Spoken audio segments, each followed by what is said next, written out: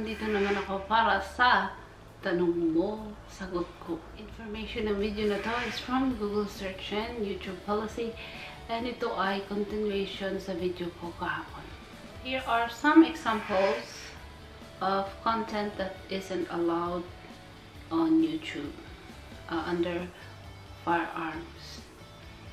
One, link in the title description of your video to site where firearms on the accessories noted about are sold. You can link on sites that discuss or review these items as long as those sites doesn't sell those items directly. So, bawal pala ang magbintahan ng firearms. So, number 2, showing users step-by-step instructions on how to finish a lower receiver in order to complete fabrication of a firearms. Actually, hindi ko maintindihan to, pero bawal daw yan. Ang mga showing how. Number 3, displays of firearms with intention to sell the firearms via private sales.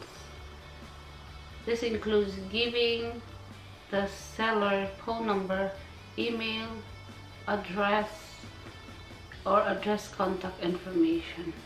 So, bawal din yan ang magbenta ng firearms. Number 4, showing user how to make a silencer out of flashlight, oil cans, solvent, catchers, or other parts.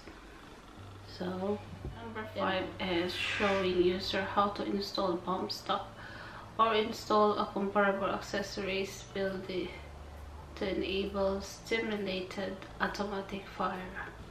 Yan. So, live stream that features someone holding or handling a firearms regardless of whatever or not they are fired it. Note, this does not include firearms in video game.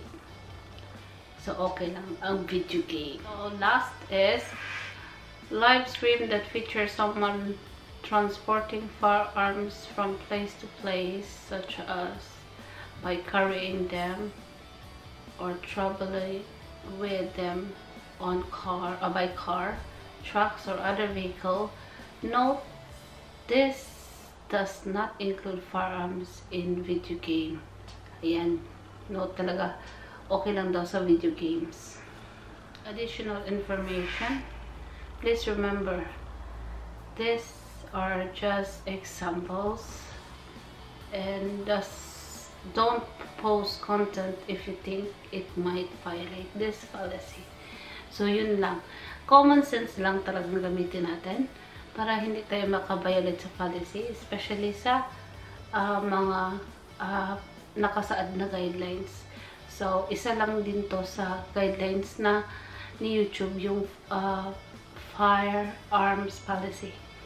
Kasi, marami din talaga sila, di ba?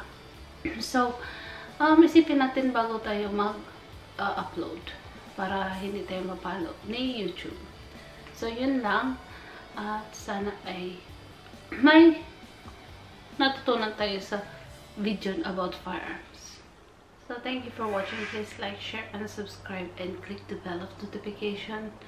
Maraming salamat sa lahat ng nanonood ng video ko. See you then.